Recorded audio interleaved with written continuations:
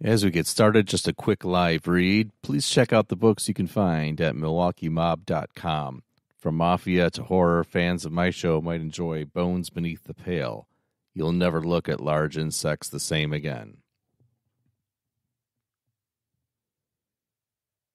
1980 was an especially violent year for Toledo, Ohio. Situated in northwest Ohio, due south of Detroit, Michigan, the port city had a population of about 355,000 people and was ravaged by 60 homicides, setting an all-time record that stood until just recently. In the most talked-about homicide of that year, Sister Margaret Ann Pahl was strangled and stabbed at least 27 times on April 5th. Her body was found in the St. Joseph Chapel at Toledo's Mercy Hospital, where she served as the caretaker. Deputy Police Chief Ray Vedder's initial assumption was that the killer was some screwball off the street. The truth, however, would shock the city and be talked about for decades to come. From the South Shore of Lake Erie, this is Great Lakes True Crime.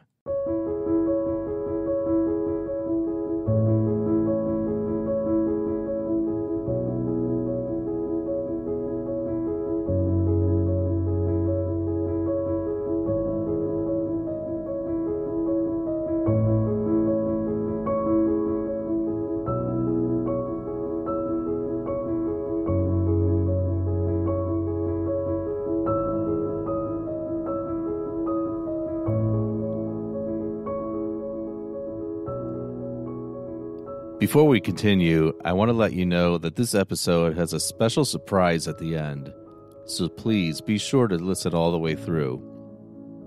Now, back to the story. April 5th, 1980 was Holy Saturday, the day before Easter Sunday, and considered to be one of the holiest days of the year in the Roman Catholic religion. It was also the day Sister Margaret was found murdered in the chapel of Toledo Mercy Hospital in Toledo, Ohio, just one day shy of her 72nd birthday. Sister Margaret was a nun in the Sisters of Mercy Order of Catholic Nuns, which was founded in Dublin, Ireland in 1831. Sister Margaret was a nun for her entire adult life, and in childhood she even knew that she had a calling to be a nun. At Mercy Hospital, she provided ministry to the sick and terminally ill at the hospital, and she also worked as a hospital chapel's caretaker. By all accounts, she did a great job at providing ministry and comfort to the patients at the hospital. On that fateful morning, Sister Margaret was inside the chapel preparing for Holy Saturday Mass to be held later that day and Easter Sunday Mass the following day. Unfortunately, Sister Margaret wouldn't live to see her birthday or Easter Sunday. Her body was discovered in the chapel, having been strangled and stabbed more than 30 times, including 9 wounds across her chest in the shape of an inverted cross, which was a satanic symbol. She was partially covered in an altar cloth, which had absorbed much of the blood. Blood was also smeared across her forehead, as if someone had administered her the Catholic sacrament of last rites. Not only did this look like a grisly murder, it also appeared to be a satanic ritual. And for those of you too young to remember, American society in the 1970s and 80s had lots of reference to the occult, satanic rituals, and the like. It also appeared as if Sister Margaret had been sexually assaulted, although it's not exactly clear if that was ever verified. There happened to be 2 police officers inside the hospital just sitting down for breakfast when a nurse came running to them frantically screaming about the nun's bloodied body. As the officers raced to the chapel, so did 2 chaplains at the hospital, one of whom was Father Gerald Robinson. As part of the police investigation, they questioned hundreds of persons of interest. These included hospital staffers, transients in the area, mental health patients, prisoners, other nuns with the Sisters of Mercy, the Catholic ministers who worked with Sister Margaret, and Father Robinson. Robinson, who was the celebrant at Sister Margaret's funeral mass, was questioned by police after they found a letter opener in his desk. At that time, word about the sword-shaped letter opener had not yet been made public, and Robinson's particular letter opener matched up size-wise with some of the stab wounds. Police also noted that the priest appeared cold and aloof after seeing the slain body. For his part, Father Robinson, who grew up in Toledo, was seen as a pillar of the Toledo community. Author David Yonke, who wrote a book about Sister Margaret's murder, stated that Toledo was a very strong Catholic city. From what he saw, priests could not be arrested back then. If one did something wrong, they would be turned into the bishop, who would decide what course of action, if any, should be taken with the offending priest. Robinson took a number of polygraph tests and claimed to police that someone had admitted the murder to him during a confession. The Catholic religion has a strict code against revealing anything specific heard during the sacrament of confession, so Robinson argued that he could not reveal the admitting person's identity. He very quickly rescinded that claim, however. Father Robinson wasn't charged with any crimes, as the prosecutor stated at the time that there was insufficient evidence to obtain a conviction. It was speculated at the time, however, that there may have been an orchestrated cover-up for any possible crimes.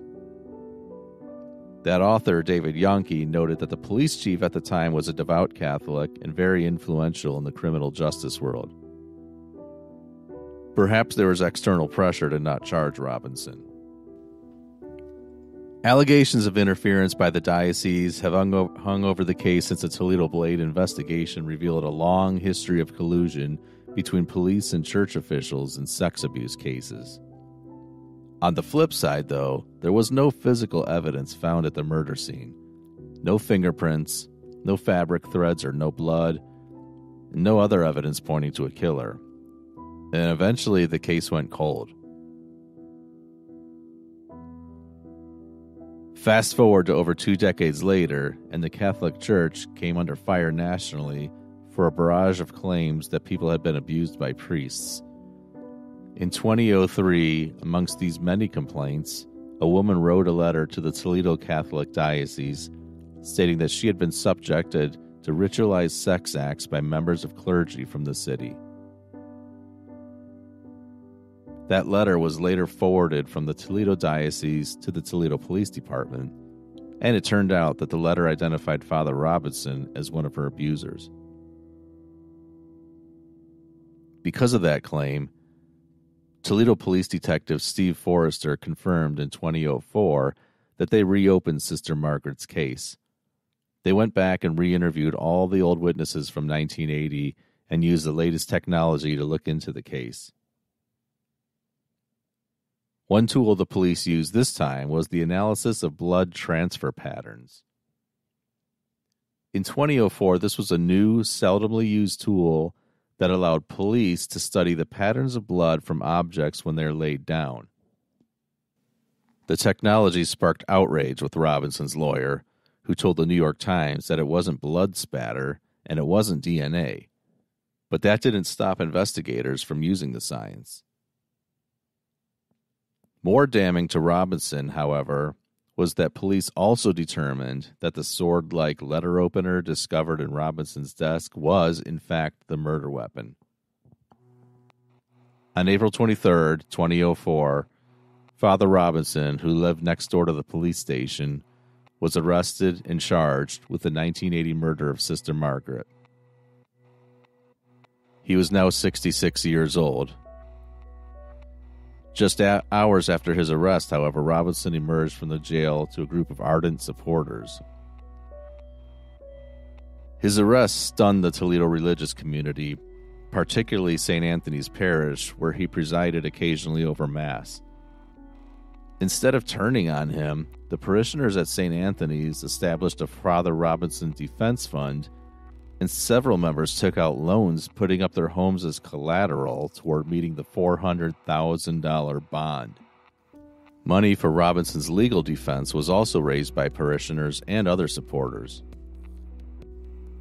So Ray Vedder, a retired deputy chief of the original investigating team, confirmed after his arrest that Robinson was always considered a suspect, but police never had enough evidence to convict him. The evidence necessary for the arrest, of course, include the bloodstain pattern analysis and the conclusion that Robinson was, quote, in control of the murder weapon, although no information as to how that determination was ever really made public. Let's take just a quick second for a break and we'll be right back.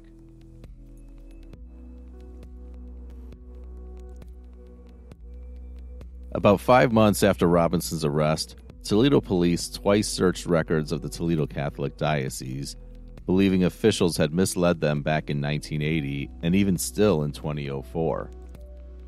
The diocese initially told detectives there were just 3 pages of records on Robinson, but the searches, which were supported by search warrants, revealed 148 pages of records. On December 31st, 2005, prosecutors reduced Robinson's charge from aggravated murder to murder. The original indictment meant that the priest would have planned the slaying, while the reduced charge only meant that he did intentionally commit murder but had not planned it in advance. Both charges would carry sentences of life in prison, but the murder charge provided for parole eligibility after 15 years, while the original count of aggravated murder would only provide eligibility after 20 years. After being delayed twice, Robinson's trial finally began in April 2006, with plenty of national media paying attention. Lucas County Common Pleas Judge Thomas Oswawik planned to call 250 prospective jurors, more than the courts would normally summon for a capital murder trial. The city was divided as the trial began. On the first day of the trial, 3 witnesses laid a foundation for the state's case against Father Robinson. Robbery and rape were ruled out at this time because nothing of value was taken, and there was no evidence of a sexual assault. Although, as we said, the nun's body was found with her jumper pulled up and undergarments down around her ankles. The sheer number of stab wounds told police that she most likely knew her killer. The strongest testimony on that first day of the trial came from William Keena, a Toledo police lieutenant who led the murder investigation until his retirement in 1981. William recalled that 2 witnesses interviewed by police in 1980 said they had heard someone running from the chapel toward where Robinson's housing unit was located. You see, Robinson actually had housing quarters at the hospital in an area where student nurses also lived, but according to William's testimony, most of the student nurses were gone for the Easter weekend. He also brought up how Robinson initially told police that the killer confessed to him, but then quickly withdrew that claim. This would seem to call Robinson's credibility into question with the jury.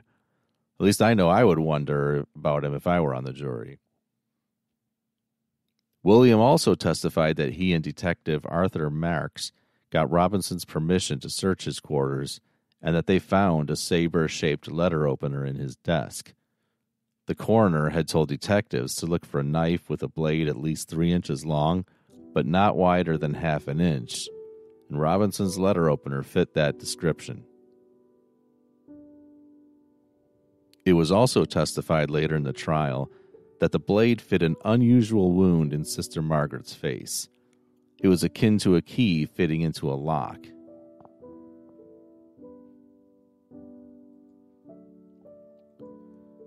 William testified that during a second interrogation of Robinson, there was a knock on the door of the interview room, and Deputy Chief Ray Vedder and a Monsignor from the Toledo Catholic Diocese came in.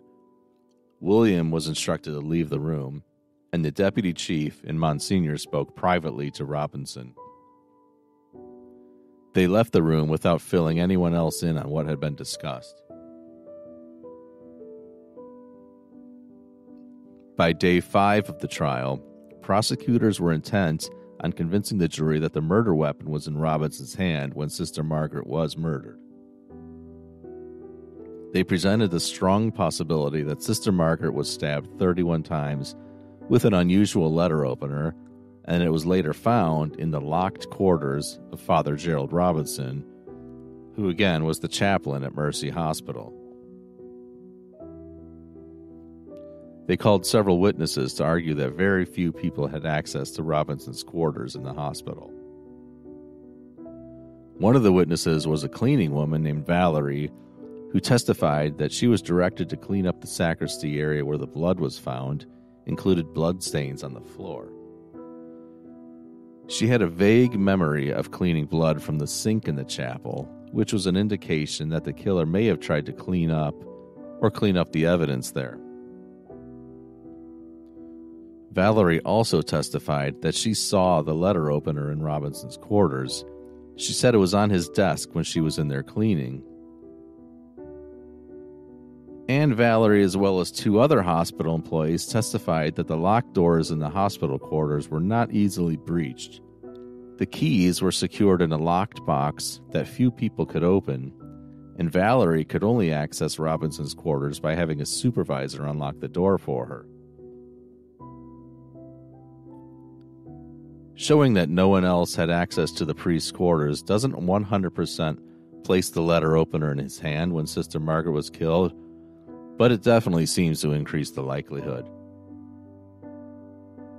When it comes down to it, the prosecution's case came down to the simple proposition that no one else could have committed the heinous crime, which involved a ritual strangulation and repeated stabbing of the 71-year-old nun. They argued that the priest had been fed up with Sister Margaret's supposed nitpicking, and the two had an argument the day before her murder in which she chastised him for cutting the sacred Good Friday Mass short instead of having a traditional full-length service. When the trial ended, the jury of 8 women and 4 men deliberated for 6 hours over 2 days. In May 2006, the jury in that Lucas County courtroom rendered a verdict in the trial.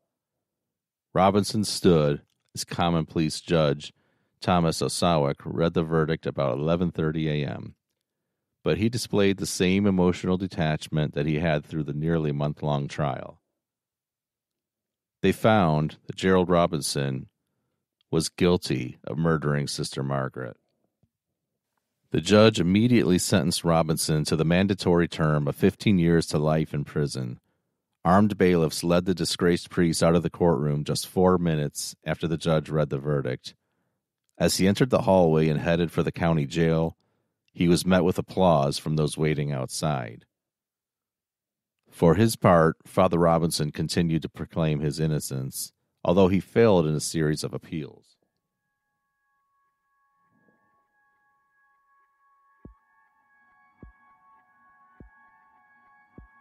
In July 2014, Father Gerald Robinson died in prison at the age of 76, 1 month after suffering a heart attack.